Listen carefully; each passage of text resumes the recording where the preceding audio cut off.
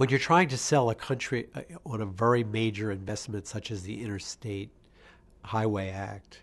you need to come up with some pretty solid reasons to do that. And the country was looking for them because this would cost the country millions of dollars to improve the transportation system. So one of the great ways to convince the country in the midst of a very difficult world, a world where people were somewhat paranoid and weren't sure what the Russians were going to do, was to come up with an argument around the defense issue. And not only was it a good argument, but there was a lot of